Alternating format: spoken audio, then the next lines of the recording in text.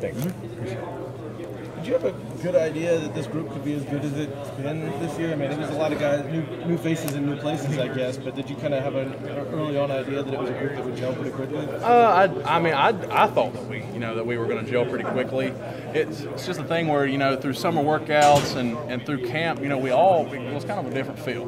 We were having a little bit more fun, I guess I could say, and I could just see how everybody was starting to work with each other a little bit better, and how we all came in with a working man's attitude, and we all wanted to get better. And it's just something that Coach Caldwell's really instilled in us. And he's an old country man, and so we go out. He says every day, let's go out and have a good country practice.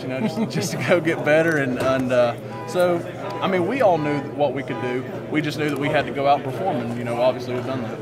Devo said Coach Caldwell's been happier than he's ever seen him this year. Have you seen him that happy, or is he still pretty tough on him? He's tough on us, but I agree 100%. I think he's a lot happier, and I think he's starting to really get guys to really understand what he wants. We all really know that this is how he wants it. This is how we're going to do it. And there's. Everyone in the room has a working man's attitude. Everybody comes every day to work, and that's another thing that he loves.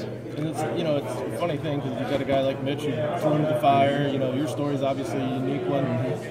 Guys like Eric that have kind of been here a while and been through a lot of it, really starting to get into their stage now. You had guys injured, guys stepping in. Yep. It's not like you can point to one guy and say this is the difference on that line, but that's really kind of what it's all about, right? Yeah. Well, I mean, we as an offensive line, you got to work as five.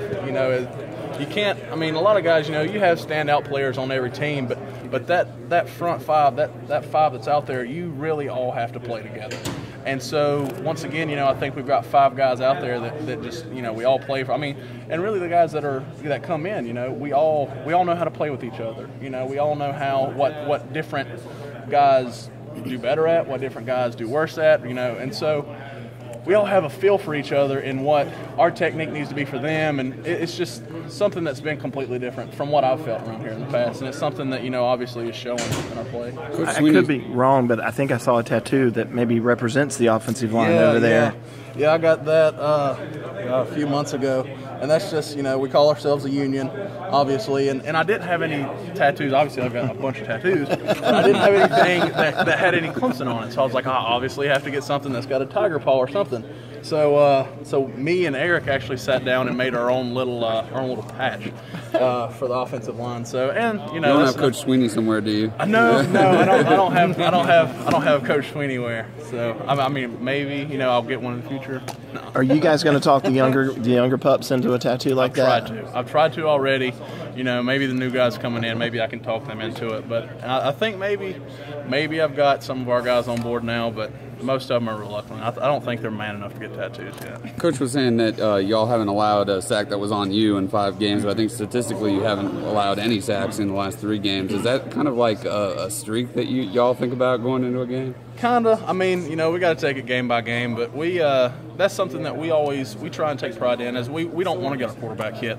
No one does. And as an offensive line, obviously that's a little bit more on us. It can be on the running backs and it can be on them sometimes, but a lot of the hits on quarterback comes from the offensive line. And we always go into every game saying we don't want him to get hit.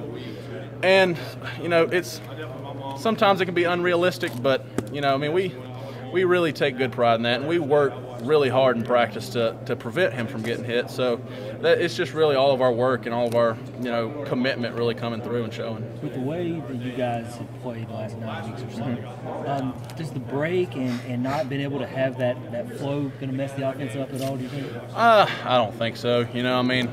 We've been working. The offensive line went out and actually ran yesterday as a unit. We went out and ran by the stadium. So I don't think it'll mess anything up. If anything, we've got good enough leadership on this team, I feel like, to keep guys dialed in, keep guys preparing like they need to. So I don't think it'll mess too much up. What's an area you guys need to work on? I mean, you've been so good the last several weeks. Where do you feel like there needs to be an emphasis? Well, I think really throughout the season, and especially in the offensive line, you kind of lose your technique a little bit. So I know Coach Caldwell really likes to go back to the basics, and that's what Coach Sweeney was saying as well. We really want to go back to the basics, just, even down in the stance. Everything is determined by your stance, you know. And so that's one thing that I think we're really going to work hard on, you know, just footwork, basic hand placement, just stuff like that, because, you know, the little things make up a big thing. Have you thought about the fact that Wayne is 10 yards from getting the all-time rushing record? And what does that mean to you guys? I did not know that, so that's pretty awesome. But, so, I mean, that just makes us want to, make him want to, you know, break through that wall pretty hard. So,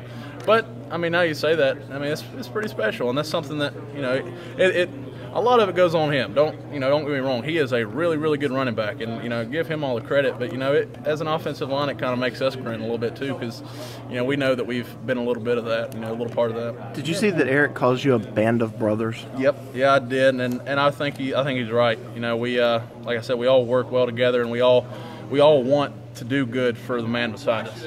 You know, I mean, of course, everyone wants to look good, and everyone wants to go to the next level, but I really think we have a very selfless team this year, especially on the offensive line. And I think that we all know what we have to do in order to get to the next level as a team, you know, and go like we're in the playoffs now, and, you know, maybe go to the national championship.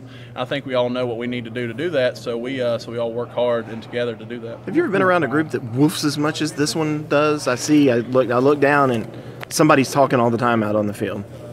Not really. I mean, we always, you know, I don't know, we just kind of try and do our own thing and just do what we do. So, you know, I mean, we don't try and talk too much. So. Was there a point of pride earlier this year when